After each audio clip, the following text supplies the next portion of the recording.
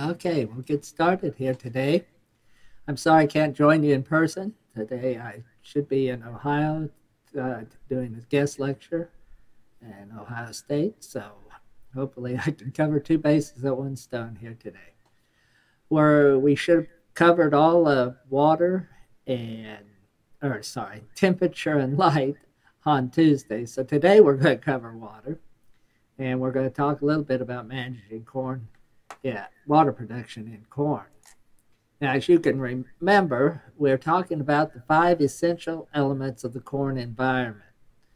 So, this is one of the essential elements that probably most often comes to people's mind when they think about managing corn, and that is how much water the corn crop requires, because it requires quite a bit of water, as we'll soon find out. And in point of fact, is one of the main limitations to where corn can be grown across the globe. We need soils that are capable of supplying a large amount of water throughout particularly during that silking period, so throughout the growing season. And this means that droughty soils, sandy soils, soils under high temperature oftentimes don't have enough water resources to support corn. So in order to understand water issues here in North Carolina in the southeast, we really need to understand what precipitation looks like in the United States. So that's, I think, very useful in our forming an understanding of the water environment for corn and what we can do to manage that. So that's by the way, going to be our focus here today is understanding this water environment and learning what tools we have to manage that environment. As I said in the lecture on Tuesday, our hope is to understand these five essential factors and then to get into a series of lectures where we'll actually get into nitty gritty of what steps you need to take during the growing season to grow corn. And you'll see how these link into those steps, this management issues here. All right, so what about water? What do we have as far as a water resource in North Carolina? Well, right up above me, there's the isotherm for precipitation, annual precipitation in North Carolina. And you see in comparison to a large amount of the United States, we're blessed. We get over 50 inches of annual rainfall through much of the state. Only the tip of Florida and some of the Gulf Coast gets more rainfall. Well, you could go to Hawaii. There's areas in Hawaii that get more than this. But only those areas of the United States get more rainfall. Even the Corn Belt right up there. Do you see Iowa? I can't point to it, but there's Illinois right above my finger. There's Indiana. Here's Ohio. Look at what they get for annual rainfall in the Eastern Corn Belt. Anywhere from 30 to 40, 45 inches of rain at the most. So, indeed, we should have, when we think about annual rainfall, enough rainfall to grow a corn crop consistently here in the southeast. So, what is our problem? Well, our problem is that we also have an environment that requires a lot of moisture or precipitation to meet the annual evaporative demand of the solar energy that we receive. Indeed, that's what happens when we get lots of sunshine. That sunshine falls on the soil or it falls on the plant, and we either have to evaporate enough moisture as that soil heats up to offset that heat load, or we have to transpire water. So mean annual pan evaporation really represents the amount of solar energy that we get during the growing year that needs or will require some evaporative compensation. So again, you look up here at North Carolina, we are one of the areas of the country that requires over 50 inches of evapotranspiration through the season to offset our evaporative demand. Now, you can see we're not the highest. Now, you go out here to the west, you know now why the southwest is a desert. It requires over 100 inches. They get large amounts of evaporative. They got low humidities, high temperatures. That's a lot of evaporative demand. So when you talk about why it's a historic drought in the Southwest, the Southwestern United States is always in a historic drought, as far as I'm concerned. They just get a lot of vapor demand. Now we do as well. You can compare us to again, look at Illinois, Indiana, Ohio, anywhere from 40 to 50 inches of evaporative demand. So there's our problem, is we get a lot of rainfall, but we have a lot of energy that's required in the form of evapotranspiration to offset that energy that's falling on us from solar. Here's the other issue that goes with that. This is probably the most major problem. This is true in the Midwest as well as in the Southeast. It's a major problem in every corn production area that I know of. And that is when the period of greatest evapotranspiration, remember we talked about annual, but now let's look at seasonal. The period of greatest evapotranspiration obviously fits into the period when we're growing this crop.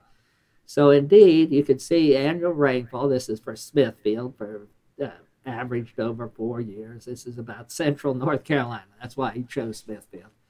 And you can see what the annual precipitation is during each month, and then you can match that to how much energy demand in the form of evapotranspiration we have. Clearly, in the wintertime, we're receiving more rainfall than we have evaporative demand, so no wonder these soils stay wet. Yeah, we didn't have much rain here about a week ago, and soils are still fairly moist. That's because our evaporation demand wasn't there. But when we get into summer, despite the fact that two of our highest rainfall months are June and July, why, we get a tremendous amount of evapotranspiration demand. This, like I said, this occurs in Iowa and Illinois as well. So what's the problem then for North Carolina that makes it more difficult for farmers in North Carolina to meet that evaporation demand? Where does it have to come from? Unless you got irrigation, it's got to come from the soil, doesn't it? You have to have enough moisture stored in your soil profile to meet that demand. So there's where our real problem comes, is the soil. You can see here there's a profile of soils in southeastern United States. This is a typical sandy loam, Goldsboro, Norfolk sandy loam soils in the southeast. And you can see we got about 0 to 9 inches of topsoil, followed about from 9 to 14 inches of some kind of a plow pan or conversion pan. Typically, it's that conversion between sandy loam to, say, a very sandy, or in some or many parts of the coast plain, it's a clay. It's not a sand, it's a clay. And so what happens is water comes through that sand, leaches down through the sand, perches on that clay, forms a hard pan, and will not go in. So the clay stays fairly dry, or even if the clay is moist, the roots won't penetrate. The bottom line is, in order to offset this evaporation demand that we see here in the corn growing season, we've got to have a source of water. That source of water is the soil, and how much water our soil carries depends on the water holding capacity of the type of soil that we have times the depth. Now, our water holding capacity already, because most of our soils are sandy, our sandy loams, is lower than they are in the loamy silt loams of the Midwest. But even worse is our soil. We have a limited depth to our soil, whether it's from these plow pans, or sometimes in many cases we have a lot of lower pH in these subsoils, which makes root penetration or root growth almost impossible. So we have a limited bucket, if you want to think about it. We have a bucket that doesn't hold as much water as Iowa. In Iowa, just like I said earlier, in Iowa, they have this same evaporative demand. The difference is they have a 30-foot bucket. They could get roots 30 feet in the ground in those deep silt loam soils to supply the water demand to offset this evaporation. We do not have that. At best, most times we talk about 2 feet of effective soil moisture in a North Carolina soil. So we're very limited. The the old saying here in North Carolina that I've grown to appreciate from the old timers, farmers back in the 1800s, was that we're never more than 2 weeks away from a drought. And that's exactly right. About 2 weeks of moisture is all these soils hold before we need some kind of recharge, some kind of rainfall event to recharge some of that soil moisture. So there's our problem. It's a problem of soil depth, soil water holding capacity. So let's say now that we've seen our environment for soil, let's go in and take a look at the requirement that a corn plant has in these environments. So we're looking at managed water in this corn crop. Here's a very standard water requirement use curve for corn. Now you can see I planted back on April the 1st here. The silking time is coming sometime in right around that 30th of June, 1st of July. And then, of course, as we pass silking, we're into the grain fill, and our water requirements declining. So water requirement starts out low. It's a small plant, doesn't need a lot of water.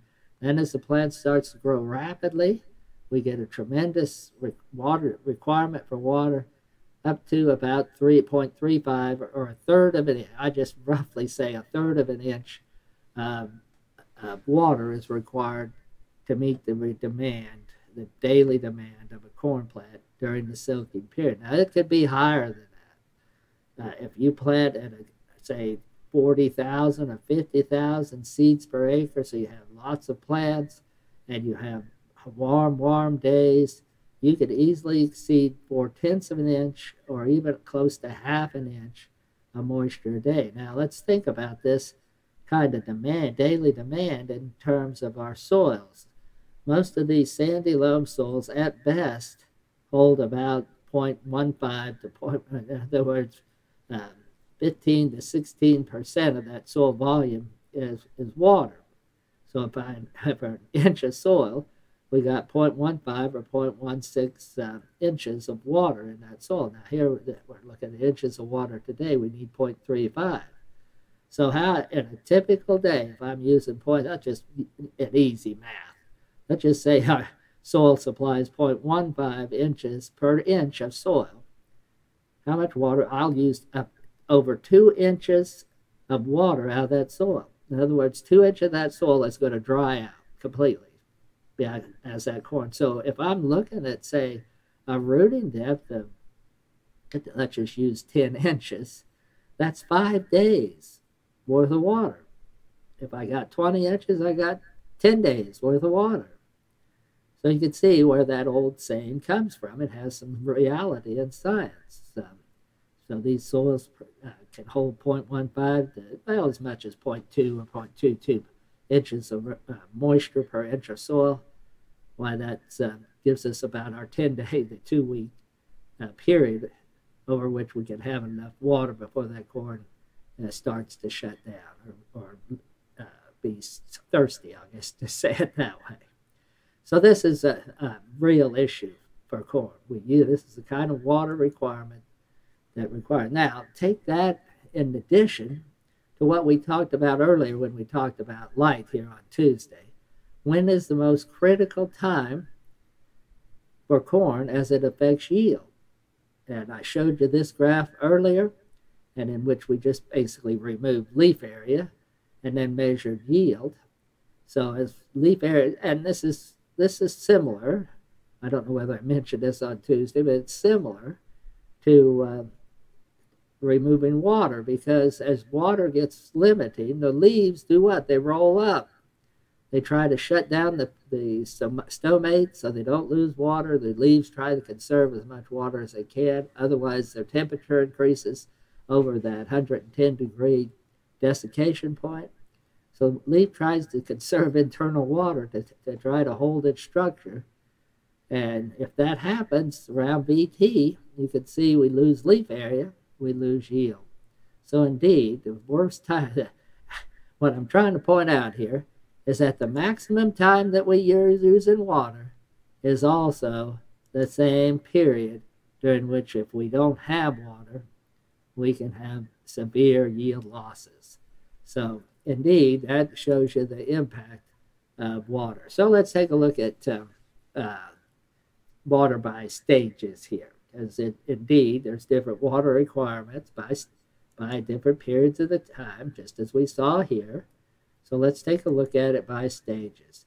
So when can corn withstand drought best is really the question I'm wanting to get across to you, or the idea here, is when is it that corn can withstand severe or even significant drought?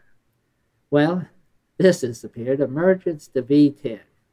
Corn yield loss results from leaf area loss due to drought and other factors. So what's happening here is, again, either we severely stress corn enough the leaves are rolling up, or in some cases we could get enough damage where we burn the upper leaves of the corn crop. I think I got some pictures I could show, or we at least looked at it and we talked about temperature, where you can actually get leaf burning. So that's a loss of leaf area.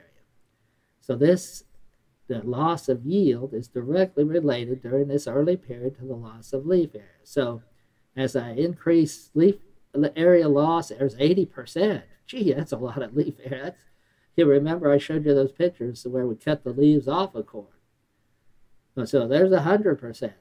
Even at 100%, 80 to 100% leaf loss, look at our corn yield loss, only 15 to 20%. This is why in 2021, that was a great illustration of drought. We had severe dry conditions across most of the state, particularly in the southeast, in the late part of May going into June, right during this, as corn plant was getting into V6, V7, all the way, some of those were already at V9 or V10. We had corn looked like little pineapples. Some of this corn actually did experience some leaf burn. Yet, when we got rain in June, we still made tremendous yields. Yeah, we lost about 15, 20%, what we could have had, but we did not lose the crop. So this is, of all the periods, I'm going to show you 3 different periods. Of all the periods of drought and how they could affect corn, this is a period, emergence to V10, when dry weather or drought has the least impact on corn. I want you to remember that for a test. Here, yeah, I had some pictures. Here's a good illustration of it. This actually came from, I think, 2014, when we had dry weather. This corn's just reaching V10.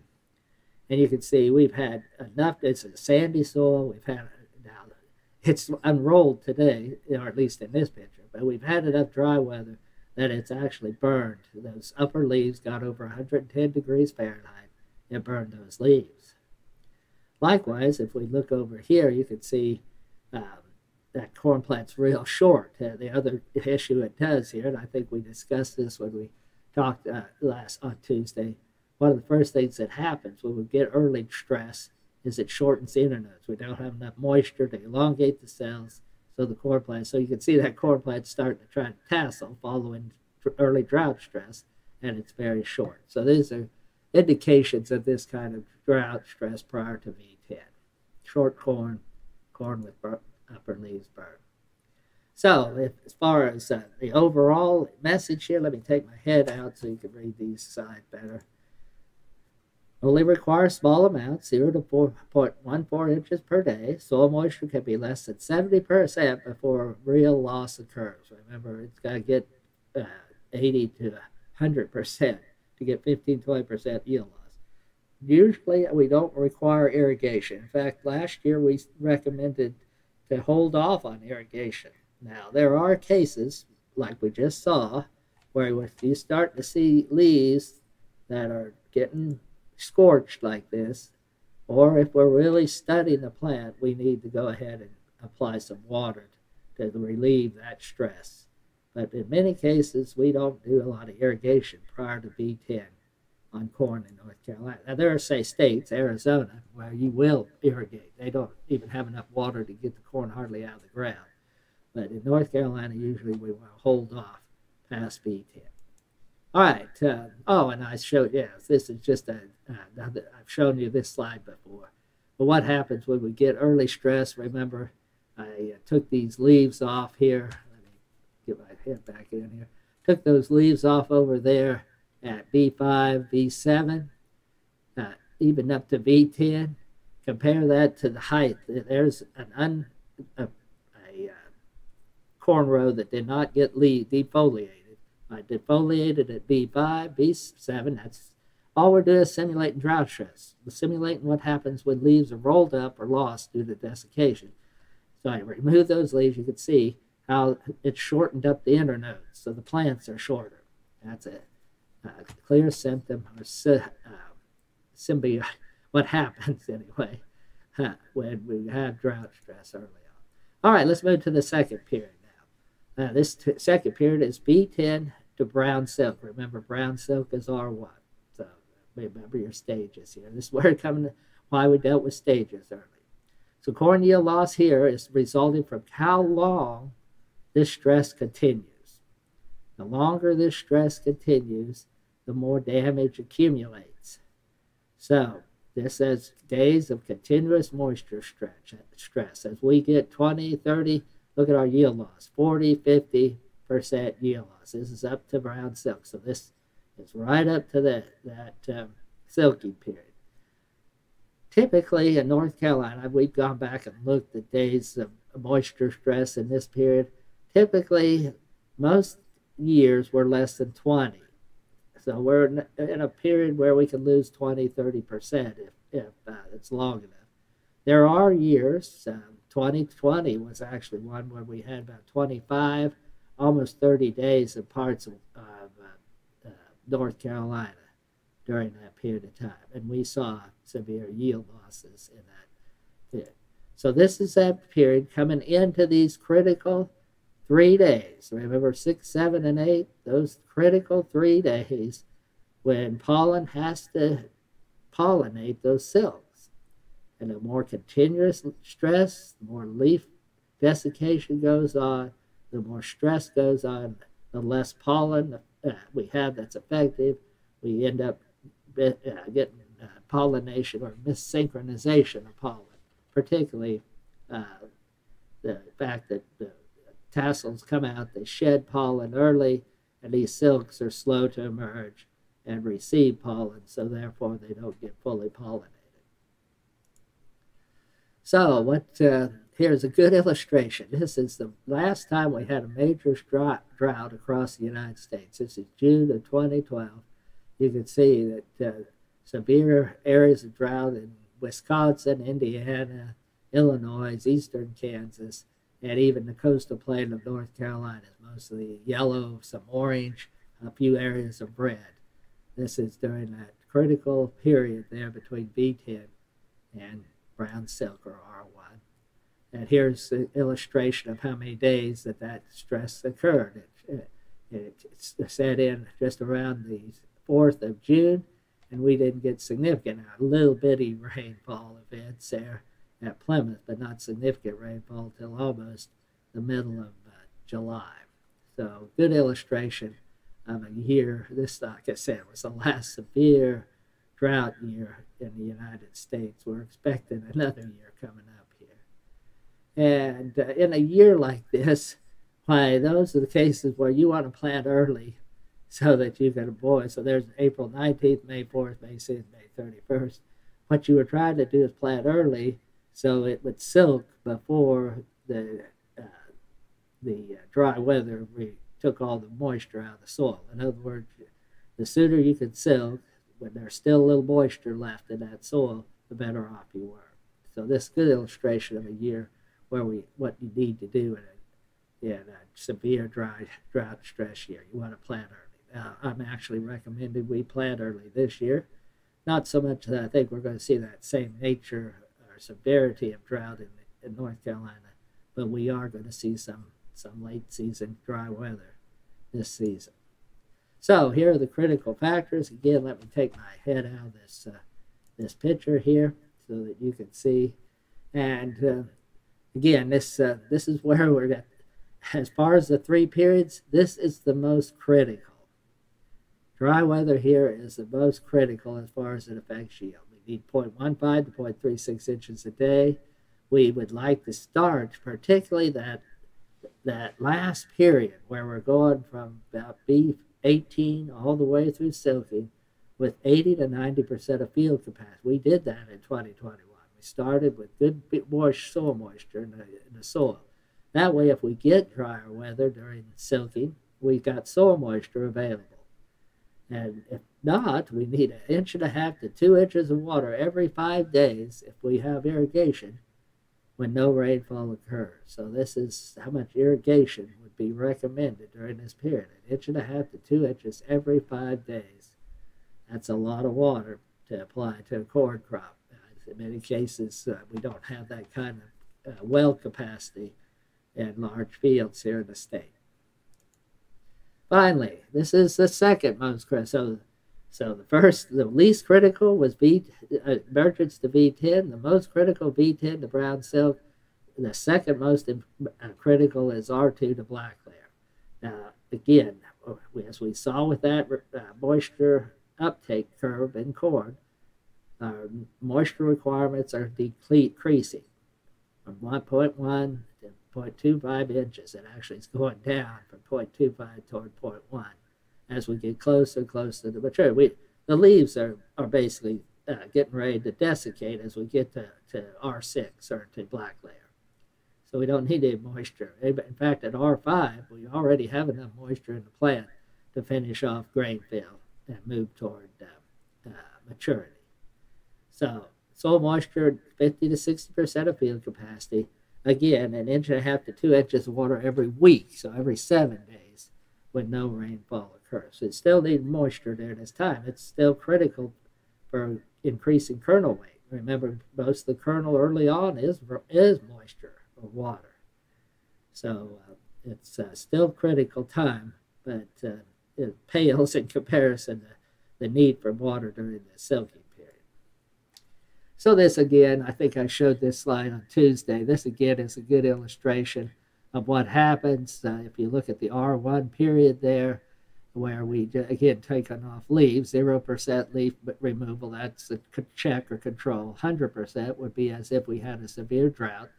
And you can see we made kernels. We put kernels on the ear there on that R1 picture. But what we didn't do is fill them. So they're very light, chaffy, they're small. So the cob size is the same.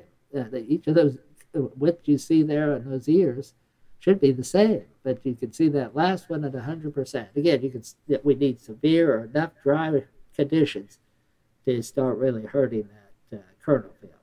So that's an illustration of what happens. You can see a VT, and I again mentioned this on Tuesday, where he completely failed to pollinate while he got his cob, and complete yield loss, or close to complete yield loss.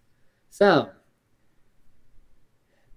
key points here about understanding the water requirements of corn. Maximum values results when current growers know critical crop stage when moisture is essential. In other words, you don't want to irrigate when you don't need to. It's costly and you're wasting water, a rare resource in most cases. You want to know when it's most important to irrigate. You want to have a good idea how much you need to apply weekly to meet the corn demand. Now, part of our problem here in North Carolina, as well, and I'm going to mention this again, is that a lot of times we'll have rainfall during this period. So that means that we have to take into account what rainfall we've got in our area. Now, if you're in Arizona, you just turn the thing on because you're not going to get any rain. You're using irrigation to supply all that water. So it's much easier to manage that. You know how much water it requires. You know how much you're pumping. I put that much on every week. Here, that's not true. We know how much we're pumping. We know how much it requires, but we don't know how much rain we're going to get. So we have to take that into. So maintaining soil moisture at critical levels ahead of time. Many of our wells aren't deep enough or at high enough capacity to actually supply that much water to corn. So as a result, we need to rely on our soil. So we try to lead in, or in other words, get the soil moisture up. So during periods where we can't pump fast enough or when we can't get the pivot around, we got moisture still in the soil to supply that water. And then monitoring becomes an important part of what we do. And you can see, as I just mentioned, why that would be true, because we need to know how much rainfall supplied, how much our soil moisture has been replenished, so that we know how much water we need to apply with irrigation or some other methods or means. You know, they talk about, I don't know if you've been watching this on the news, they've been talking about Lake Powell and some of the lakes on the Colorado River there that supply most of the irrigation needs for Arizona, New Mexico, Utah, parts of California, is running dry. They're using more water than coming down the river, and how that's becoming a credit. Well, indeed, if they can cut back the allocation to growers of corn, but what's going to happen then? Well, corn's going to suffer. They're not going to have enough water to meet the demand of corn. That's the dilemma of farmers who are trying to rely on irrigation in Arizona, say, to grow a corn crop. If they cut their water allotment, they can no longer grow a profitable corn crop. They got to turn to some other crop, and that's certainly what's happening in this southeast or southwestern United States. All right, so let's talk a little bit. We're going to talk about a little bit about the impact of irrigation here in this next couple of slides. So, what does irrigation? In other words, how is there value in irrigation in North Carolina? Well, here's Washington County in 2012. Again, that severe year. We got different seeding rates here. And you can see that where we got irrigation, look at our yield, 270 bushels in a drought year. Whereas without irrigation, not only did we have to cut our seeding rates, and we've already talked a little bit about seeding rate when we talked about light interception. We had to cut our seeding rates, but our yields are only 220 bushels. Now this was a nice organic soil in the Tidewater region, not a sandy loam here. So you can see the value of irrigation was about 50 bushels of corn, and it certainly changes how we have to manage the crop. Whereas look at Bertie County now this is 2013, but the irrigation didn't add as much there. Our soils still aren't holding enough water. We can't pump as much. In this case, we had limited water resource. So as seeding rate increased, yield went down because we needed more transpiration to make the demand.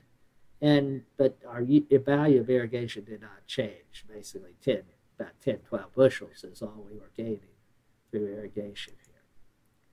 So let's talk a little bit about irrigation, because that's one of the key ways we have of managing water in a corn crop in North Carolina, is managing irrigation. So let's talk a little bit about irrigation. It depends upon understanding the temporal spatial changes of water in our soils, and that's critical. Where is the water in our soil profile? Is it at the upper level, at the lower level? When are we getting, how does that change over time? And again, that's related to rainfall events. We need to understand, that's what we just talked about, the relationship between water and crop stress, and then understanding the impact of stress on crop yield. Again, we've just covered those two topics. So the issue now is understanding this temporal and spatial changes in soil moisture. So we did some series of studies. These are couple decades old now. Sort of shows how old I am. But we did some early studies when I first came looking at soil moisture and rain requirements here, both temporally and spatially. So here's up at Lewiston. This is a sandy loam soil at the Piedmont or Peanut Belt Research Station. The value over there called KS, where you see there's a red line at 75%. That's what I call the critical level for soil moisture. 75% of the volumetric soil moisture. Anything below that, we start to get stress in this crop. So that's what KS. It's the stress level of soil moisture. So we don't want our soil moisture to fall below that, because then we should be losing yield. So what you see here is in 2001, you see rainfall events. Those are the gray lines. You see where we got a period from June 16th or 18th all the way to June 30th where it was dry or very low rainfall. amounts. And then you can see by these black and white bars where we irrigated. We either irrigated what I call a 1x irrigation. I think we put on an inch rainfall. Is that right? That's in millimeters over here. I think actually that's a half inch versus an inch of rainfall. Yeah, that's exactly right. So that's an inch of rainfall. So that's what you're looking at. So the green box up there was where we put in the full inch. The triangles up there where we put on the half inch. So you can see where we used a half inch of rain or irrigation, it really didn't help us a lot. But very similar to no irrigation. But where we put on enough, we sustain that again. Remember our requirements during this time. This is going into silking and then in through grain fill. We're talking about we need 1.5 to 2 inches every 5 to 7 days. You can see here we're putting on twice a week these irrigation applications here. So indeed, we did the amount of rainfall we got early really set the stage because it re-wet our soil profile. So it carried quite a bit of water in here, and that was actually enough to keep us from going until the very end of the season below that stress level. So, as you might guess here, if we look at this, here's where we had the 2x irrigation, 217, 1x, 213, no irrigation, 178. No real differences between these two. Some difference there, but again, all these yields were pretty good, corn yields. So even though we didn't go into stress, we did put enough stress on the crop to cause it to lose some yield. Now, here's Plymouth in that same year. Now, we didn't get as much rainfall in Plymouth early in that June event, but again, we had that dry period. Then we got some rain. You can see that the no irrigation definitely dipped below the stress line, even that half inch dip. In fact, I think we were only putting on a half inch, only a quarter inch of rain there. So that's a half inch rain is what those boxes show there. And you can see here that we had stress in every case here. Even the 2x, 170, all of these yields are lower than what we saw in Bertie County. But certainly we had significant yield reductions there. That's what almost 30 bushels there from irrigation. So that was 2001. Even though we had that long drought period, we went in with lots of soil moisture at both locations. But look at 2002. It was dry all the way through May, in through June. You can see even up in early June, we just put on a half inch each time here rather than the 2 irrigations. Look at that soil without the irrigation, the dark line with the dark circles, black circles, versus where at least we kept that irrigation, kept that soil above the line there. And you can see again this tremendous difference between wherever you get that soil dried out like that, irrigation becomes a tremendous advantage. And then here's Plymouth, similar. Even here we weren't putting on enough irrigation, and as a result we still, both of them suffered declines in yield. No real big difference between the two, 6 bushels.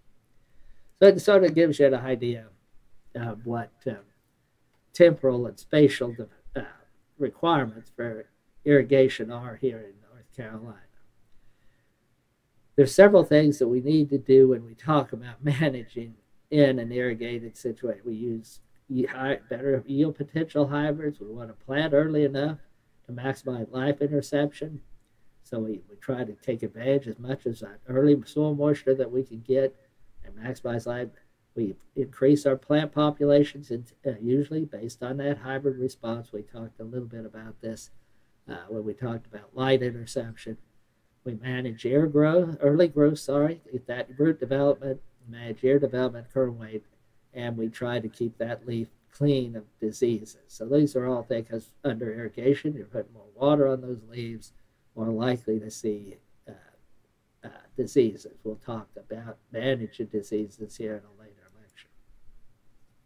So that's what I'm going to visit a little bit about on managing soil moisture. Now there'll be some other tools we're going to talk about as we go along here that relate to water. But what I want with this lecture was to get you an idea of how water affected the crop, some of the things that we could do, particularly through our main management tool, which is irrigation, to mitigate that water stress. Now, before we get off of water, there's one other aspect of water that's just as damaging or more so than dry conditions, and that's excessive rainfall. Here's a good illustration of excessive rainfall.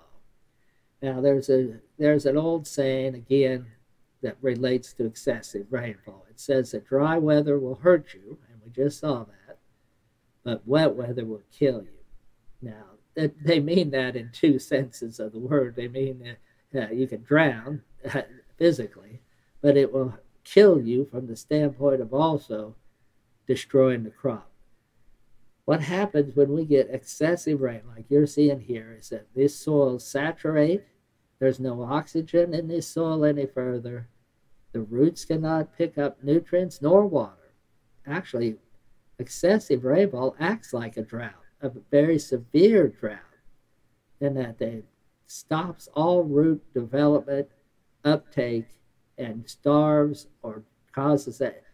I have seen many, many times a heavy rainfall event, and you drive by a cornfield and you'll see these leaves rolled up on a hot afternoon, right after a big rainfall. These leaves rolled up, and you're going, well, it just rained.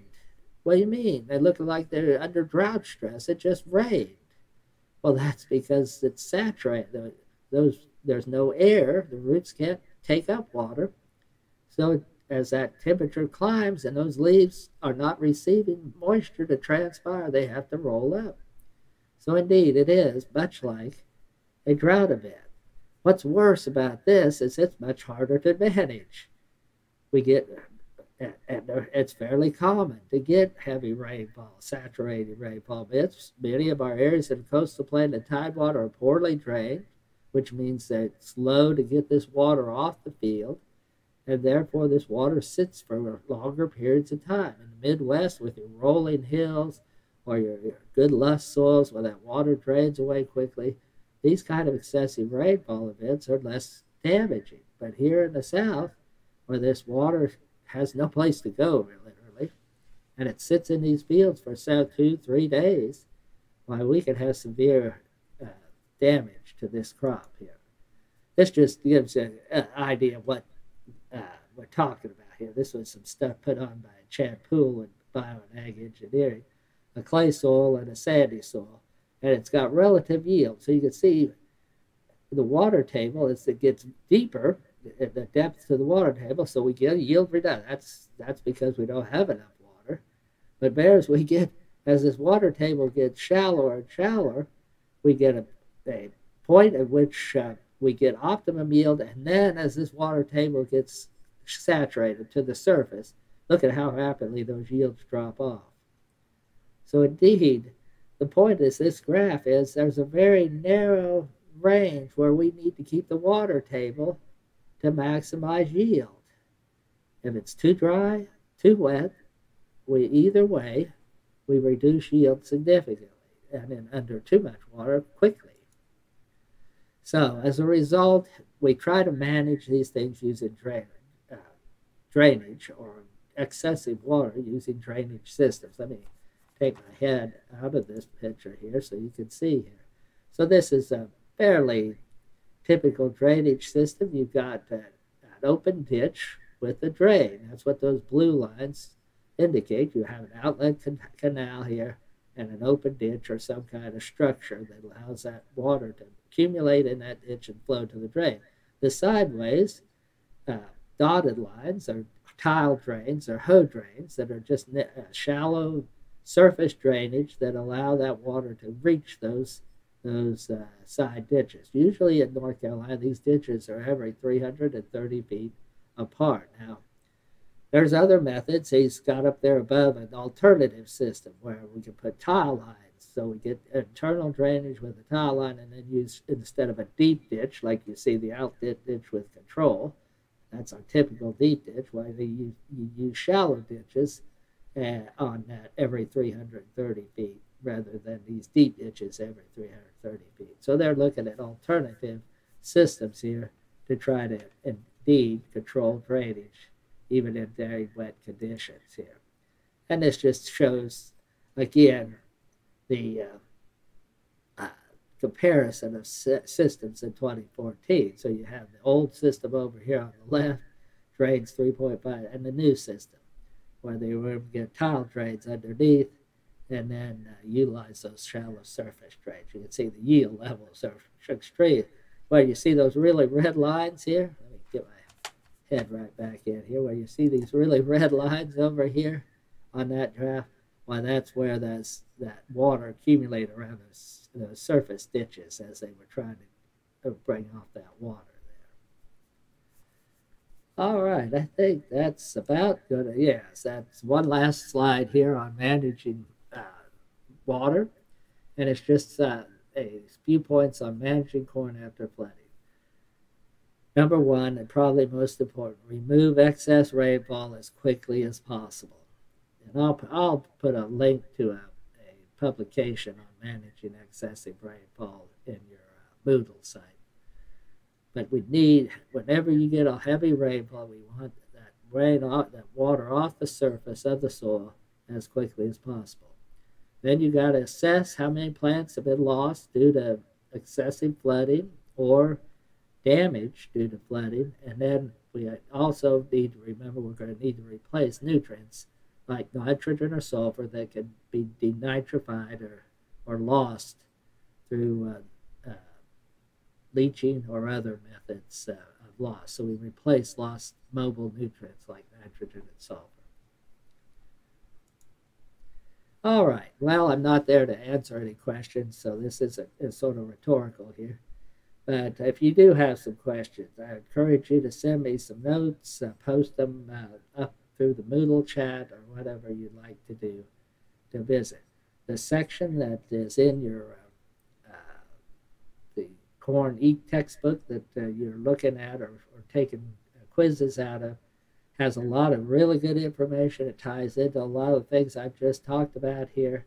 So you should be able to get further information. That's what makes me confident you guys can survive without me in the classroom, at least for a couple lectures here, because you've got that too.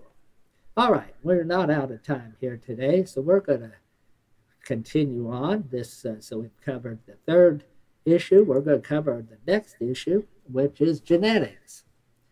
You know, the five factors: light, temperature, water, genetics, and nutrients. Normally I'd covered nutrients earlier than genetics, but this section fits really good in this lecture section here. So it doesn't require as much time. So we're going to cover it while we're working here with the water section. All right. Now this is a very practical approach here to genetics. We could get into a lot of information about how genomic selection works, how breeding works. If you're interested in that, I encourage you to take a plant breeding course. We're going to just talk about some practical approaches to genetics for farmers, how to select genetics, and sort of leave it at that. Because I think that's one of the, you're in a crop production course, that's one of the things that first needs to be answered, whether you're talking soybeans or wheat, is what hybrid or variety should I select? And with corn, there's lots of choices. You've got lots of private and public companies that offer corn seed on the marketplace today. It's the most widely, corn hybrids are very easy to develop. Even for a person without much breeding experience, you can develop your own hybrid if you wanted to. So you see a lot of small private companies or large conglomerate corporations who have seed operations that supply. Pioneer, you know those, that name, Monsanto, DeKalb, Northrop King, Local Seed, Dobler's, Asgrow, Syngenta. There's lots of hybrids out there.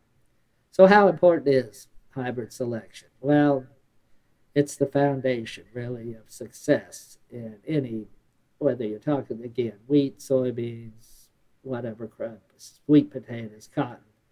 It's the foundation of your success, because when it comes all down to it, we can manage certain things, water maybe, temperature with irrigation, temperature, perhaps by the way we arrange the plants or some other tools, but it's hard to manage all of those factors all of the time without having your hybrid at least tolerate or be able to tolerate some of those. So here's just a good illustration of the difference hybrid selection makes. And we're talking about here, again, drought, water, and heat.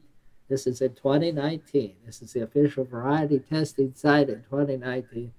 And all of these hybrids that you're looking at here in the front of this field have about the same maturity. So when you see these brown, you can pick out, there are 4-row plots here.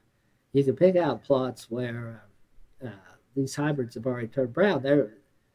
They had the same growth requirement, the same GDUs to get the maturity as these green ones. The problem is they got too hot and their leaves have already desiccated. It got over 110 degrees. Their leaf area scorched, and they're done. Versus a hybrid that sits right beside it. Here, you can see these. There's 4 rows of a beautiful hybrid. Hardly any stress whatsoever. Right beside 4 rows of one. Same maturity that's totally burned up. This is the difference. This is the difference in hybrids. So, indeed, it shows that we could talk about the difference in insect tolerance, disease. Of course, corn hybrids today, the reason corn's so popular is we don't treat diseases very often because most of our corn hybrids are bred with high levels of tolerance for disease, common diseases.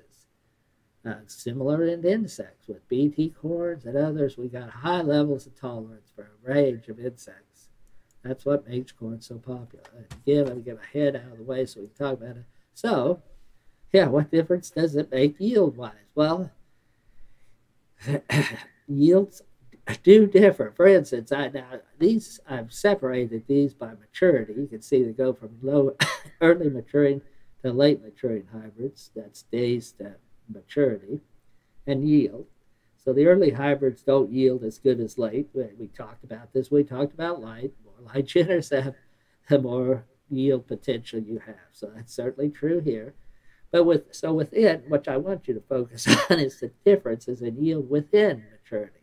So like the DCAM 5808 there, 126, compare it to its similar maturity, 105 or 111 day hybrids there. Significant 20-some bushel yield increase. Take a look at the mediums, 114 day hybrids. The 1464 had 158, the 6435, same maturity, that's 57 bushel difference. Pioneer 1847, 109, 1870, 173. That's what, 60 bushel difference. I can tell you a lot of different management practices to try. It's very rare that I can help you gain 50 or 60 bushels in a crop. This is how much impact hybrid selection has in your success. So here's another case. Now, you might say, well, that's under stress. That was actually, these are the yields that you just saw from that field right down there. The hybrid I'm actually pointed to, and put my finger back in here. The hybrid I actually pointed to, this one right here, go forward, is actually this hybrid right here, the 7168, 204 bushels, the highest yield end of test. So here's, you might say, well, what happens if we get into a good situation? Well, here's obviously high yield corn here in Pasquotank. They got rainfall here.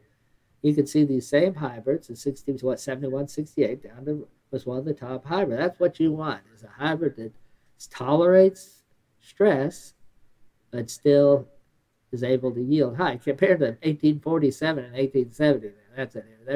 They're under this environment, you were better off picking that 1847, weren't you? It does, and that's true about that hybrid. It likes moisture. It can tolerate wet feet better. So indeed, that did better when we had rainfall. So this just shows you how important hybrid genetics are to our success in a corn crop. So again, I'm not going to focus on how genetics are done here or what genetics, how that breeding is done. You're going to have to take a course for that. But what I am going to focus on is 6 steps to get the best genetics for your farm in a practical way. So here are the 6 steps. We determine maturity class. We pick 10 of our hybrids with consistent performance. We identify hybrids that perform well in local trials.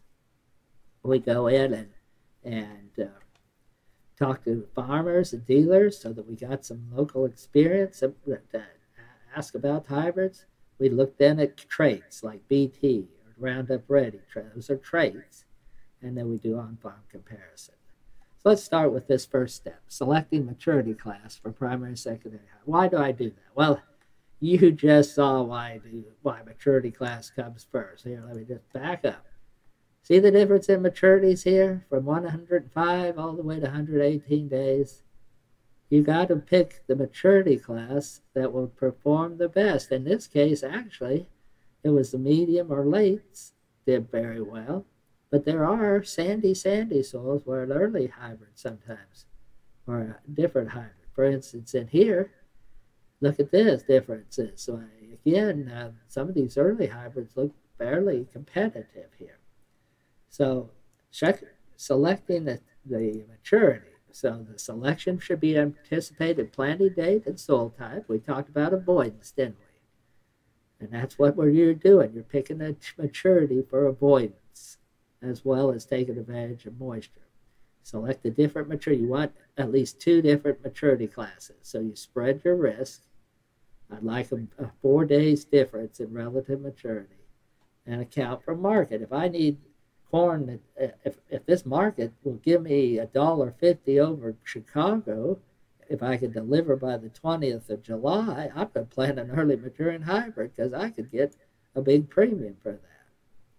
So let's talk about each of these steps here in turn. So how about early? When should we select an early maturing hybrid? Well, they have an advantage. One of the nice things about an early hybrid is their advantage in emergence. They're much better at emerging than a late maturing hybrid. That's because they were bred for Minnesota and North Dakota, where it stays cold. When they plant corn, it's still 40-degree soil temperatures. So they plant an early hybrid that has the capability of growing in that cool type of environment. They're best where we have poorly drained or cool soils. They tolerate wet feet better. They do not plant, or you do not want to plant them in very sandy or dry, because an early hybrid, if it turns really dry, it doesn't wait. It cannot wait for rainfall, whereas a medium or late will wait a few more days. So I don't want these on a very sandy. If I was going to plant corn on the beach out here at Nag's Head or Emerald Isle or wherever, I would never plant an early hybrid because I would know that beach dries out. I may have to wait for a rain. I need a hybrid that can wait with me. They're best planted in early April, so they need to be planted earlier in the season in most cases, and better when dry weather occurs late. That's what we're going to see this year, if dry weather occur late. So let's take a look at these early hybrids compared to where would I use an early hybrid. Well, here's a good illustration. This is on Lynchburg soil in Greene County in 2020. The highest yielding hybrid in this was a 91-day hybrid. This was a site where we had lots of dry weather late. We were able to get in and plant this early in April, and this early hybrid did much better. The lowest was a 117-day hybrid. And you can see some of these medium and late hybrids that were in this test. So this is a good illustration. It's not a really sandy soil. It's a Lynchburg, so it's got some moisture. It's not a droughty soil. We were going to plant it early. We knew that we had a high likelihood of dry weather in July. So we chose an early hybrid, or at least planted one of our choices here was early, and that was the best choice for this site. How about a medium hybrid? They're best when dry weather stress occurs late in the growing season. They're better on sandy loam soils where stresses. Now this is where what I would plant on my beach sand. I'd plant a medium hybrid. So it got, whenever I could get some rain, it kept moving along. That I didn't end up having to go clear into August or September to finish this hybrid up. So the best one planted mid-April to early May, so mid-season planting period. So what condition was a medium hybrid best? Well, here's Sampson County. Now this is a Goldsboro sandy loam. This is a droughty soil. You can see the lowest was that early. It couldn't wait for rain. We had enough stress here early on. It couldn't wait. It had a period where that early hybrid hurt. But that medium hybrid, 15-day hybrid, 187 bushels, you could see some more of those mediums, 159 from the 1464. Those were some of the better hybrids in this test. Yeah, there's some late hybrids with good stress tolerance. I already mentioned that before, that showed up good in this test as well. And then late hybrids. Now this is probably our most often used hybrid class on most soils across North Carolina. They're best on very productive soils with good water holding capacity, so they can be water can be supplied through the whole entire year. They can be planted across a wide range of planting dates, early April to mid-May. They're best where they got contests. If I'm planting for a yield contest, typically I'm looking at a late maturing hybrid. Yeah, late maturing hybrids are about the number one hybrid on the Piedmont. The clay loam soil where you got water that's you're waiting on rain sometimes in some of those mountain valleys. Why, that's late hybrid works well. The best with dry weather usually occurs early, so they can wait out the dry period because they'll slow down but still have lots of time to go ahead and get to silking when rainfall finally comes along. So here's a good illustration. Here's Terrell County. This is a muck soil, an organic soil, lots of water holding capacity, high yield soil here in the eastern part of the state. Highest yield was Augusta 8868, 200, almost 30 bushel yield there. You can see all of those late runs, even some mediums, all in that high 200. The lowest was that early. The early work there, 141 bushel, that's not bad.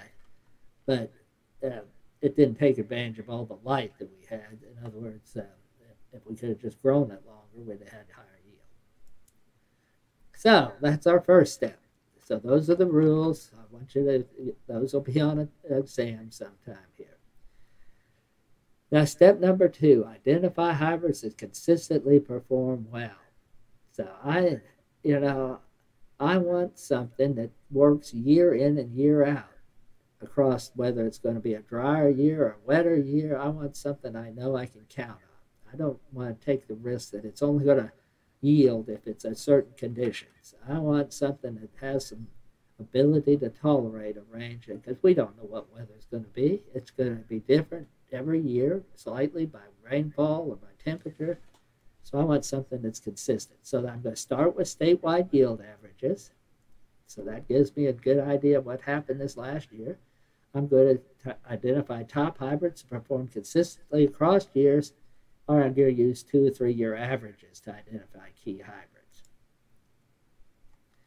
Then, once I've done that, I'm going to step back and I'm going to look at local results. So and typically in this previous step here, let me pop back in here so I can look.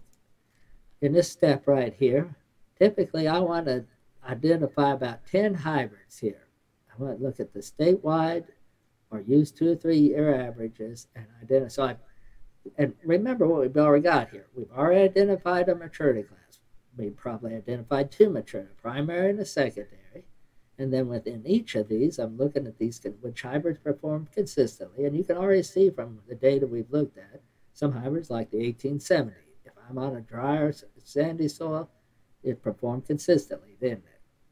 So I'm going to use that hybrid. So I got to make a list of 10 of these things, and I'm going to look at the OVT to do this.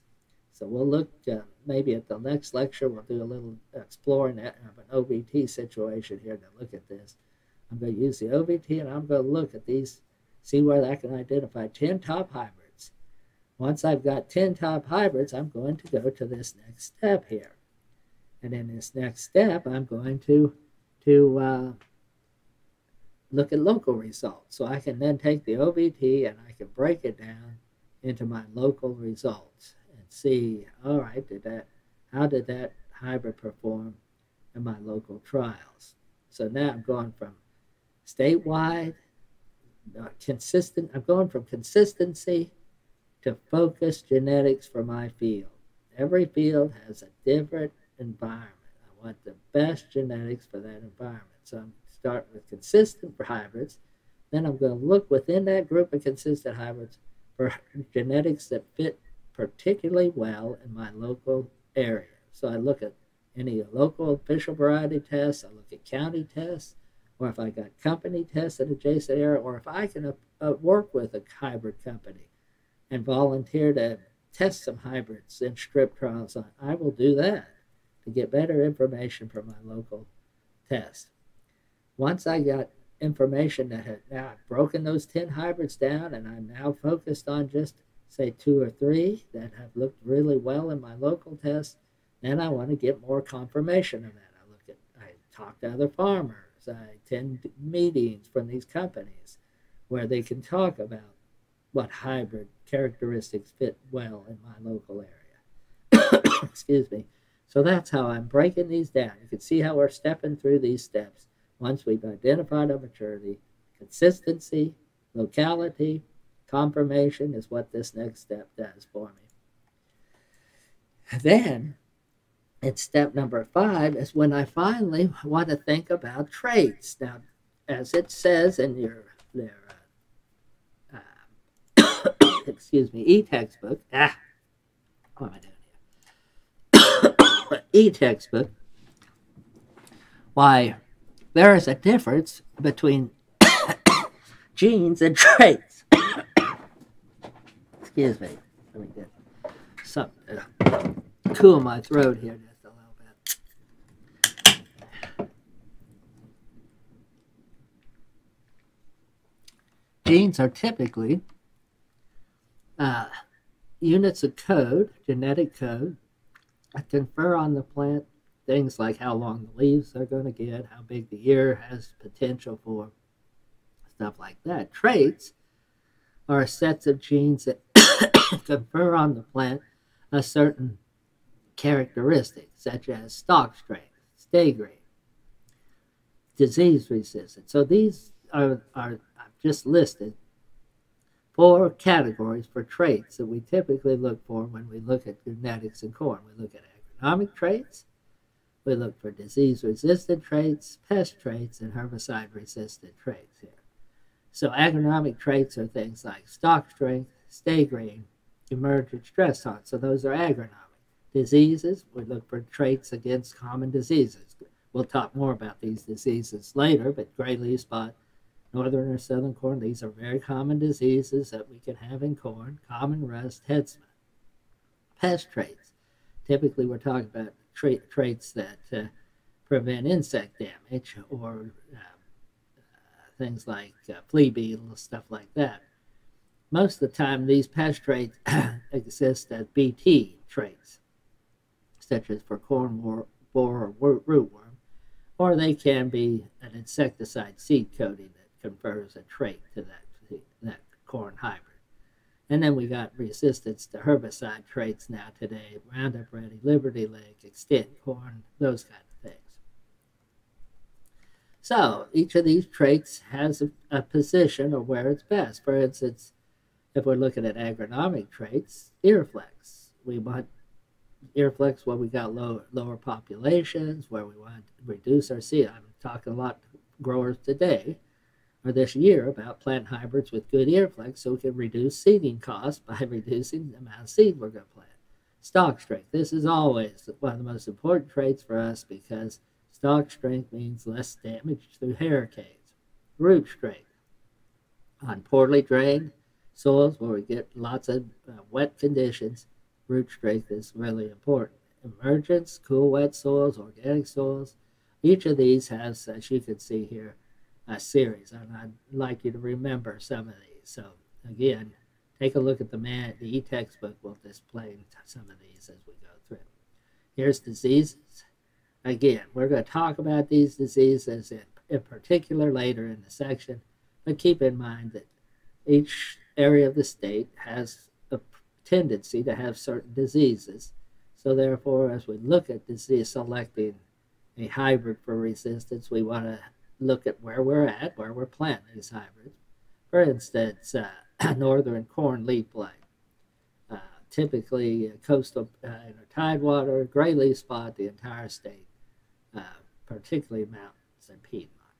So this is just, again, an idea of where some of these diseases are common and where you would select that disease-resistant trait in that hybrid. Yeah, here's a good illustration of southern corn leaf blight. It's in the white area there.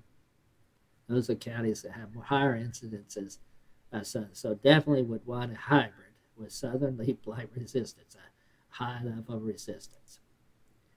There's pest rates. Again, we're going to talk to you about these pests in detail later on, but these are conditions where we would pay particular attention to having a pest package here, particularly on rootworm.